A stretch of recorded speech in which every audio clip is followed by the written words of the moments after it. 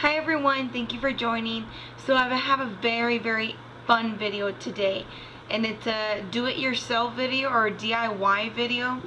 And today it's gonna be do-it-yourself BB cream. That's amazing, right? So you guys know, if you guys been watching my videos, you guys know I love my Leo Belly BB cream. And I love it. I love it for many reasons. I actually have a full review on these BB creams.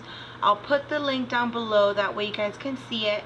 But they can get a bit pricey, you know. These are Korean BB creams. I also have like the BB creams that have come out here in the US, such as like the Youth Code from L'Oreal, and I have the Garnier one, and I have the other BB cream from L'Oreal, the Magic Beautifier or something like that. But they're not as great as these.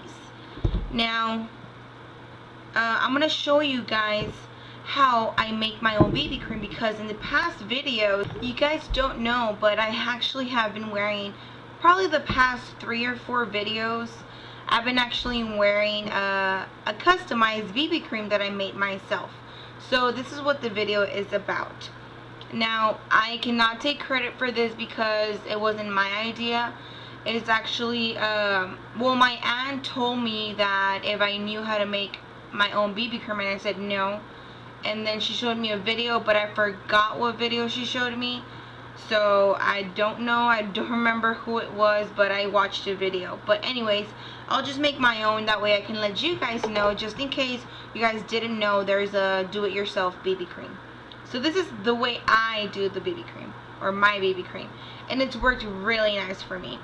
So the first thing you're gonna need is an empty container. Now this one's stained, I already washed it, but it's stained because this is where I had my BB cream. But I actually just finished it, so I just went ahead and washed it. Just an empty, like, you can just use any empty container that you might have, like, or anything that has, if you have something that has a pump, it's even better. I got this one because it has like a little squeezy thingy, but yeah, it still works. So just make sure you sanitize it and, you know, stuff like that. So you're gonna need this. You're also gonna need a moisturizer, a primer, a concealer, a foundation, a luminizer, and a setting, or a powder, a loose powder, and a setting spray. If you don't have the exact same things I'm using, it's okay. You don't have to use the exact same things I'm using. I'm gonna mention alternatives while I'm doing this stuff, you know. So let's get started. So you open the little container, and I hope I don't make a mess. Oh, and at the end of the video, I'm gonna show you how I apply it. So I'm just gonna shake my moisturizer.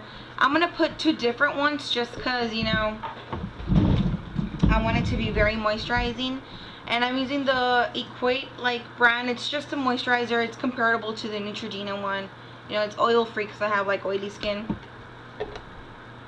And then I have the Finish and Mattifying Moisturizer from Clean & Clear, just to mattify my face. So I'm just gonna put a little bit of this. Let me just show you, like that much of the mattifying one. I'm not gonna fill all the container, just FYI. I'm probably just gonna make it up to here, but it's good enough for like a week. Okay, then I take the other moisturizer. The mattifying one has SPF 15. That's why I'm putting that one, and then I'm putting the oil free, the other one. I'm gonna put 5 pumps. 1, 2, 3, 4, 5.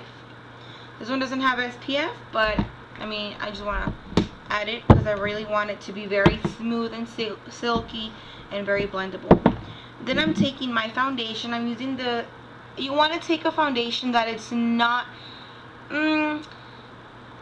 you can use a foundation that matches your skin perfectly, but if you use a foundation that is a little bit darker than your face, then it's better, just because you're going to combine it with the SPF. So if you have a darker one, then that's fine.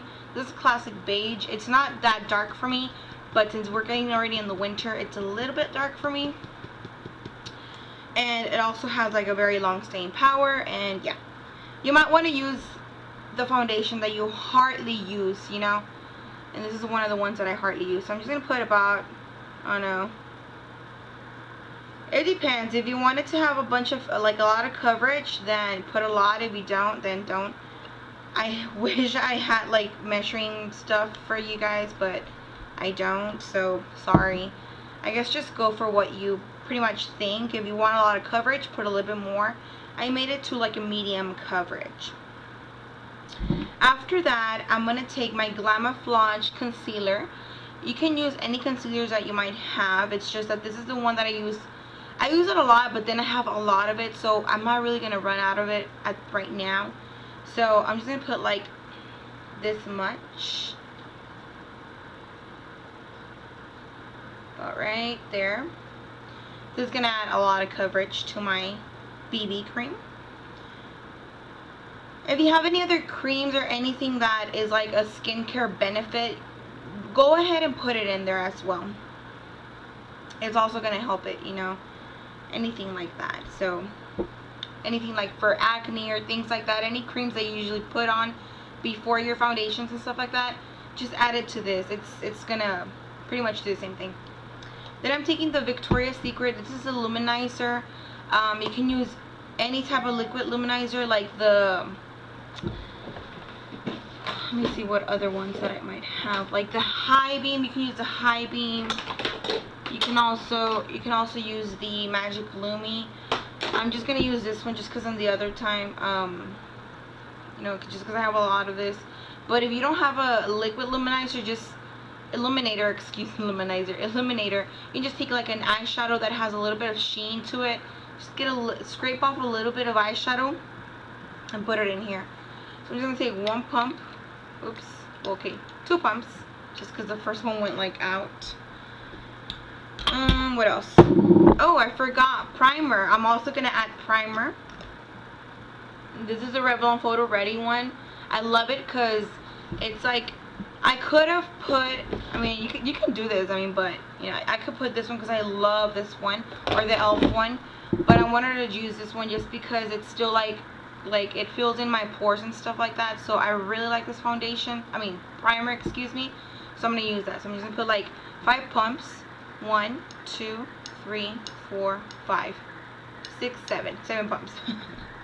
I love my primer. Then I'm just gonna add, or arshu, my rice paper, and this is just to give it a little bit of more color and help the pretty much everything set, you know. So let me just, I want to hold it up, but I can't really, you know. So I did put some, okay, I promise I did put some, just a little bit. And then after that, the last thing I'm going to take is my e.l.f. setting spray. You can use any setting spray, but this is the most like inexpensive one. I'm going to do like 5 pumps of this. 1, 2, 3, 4, 5. And that is it. Now I'm just going to close it up and shake it very, very good. Like, shake it, girlfriend. You gotta shake this baby. You can also use like a little container, like if you don't want to have it like this and you want to use it like day by day, you can just like put it in a little cup and then put all the ingredients or everything I mentioned, and not the ingredients, everything I mentioned, and just mix it, you know. Now let me show you the product. There it is, you know. And I'm just gonna show you how I apply it, okay? So hopefully, let me zoom you in a little bit, you know. I look really awful, I know. Okay, I'm just gonna put some in the back of my hand. And you're probably wondering, like, Laura, like, you have a little cap here and a squeezy thingy, but you know, I'm just so excited about this video. I have it right there, and let me show you how I apply my homemade BB cream. and it's so good, you know. You guys see that? I've been like enjoying this and loving it. Like I said, if you want more coverage, definitely put more foundation. But if you don't, then girlfriend, you don't need a lot. And I feel like the powder, the primer, and the setting spray do their job. Like, they actually, when I apply it, I don't feel like greasy. I have combination oily skin, so I do experience both. Like, I do have, you know, whoopsie, do not get it on your shirt, please. I do experience both dry and oily, but so I can tell you right now that this does not make my skin look oilier. It does not make it look cakey or flaky, because my dry spot are my my cheeks.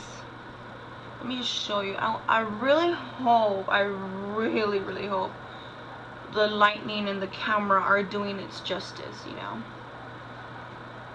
When I apply this, you know, I don't have to apply a setting anything. I don't apply anything. I just pretty much put this on and I'm good to go. Like, I just like move on to my eyebrows, which I did before this, but you know, I don't need it. And then I put some on my, you know, my dark circles. I might need some more concealer on that, but I mean, it's fine.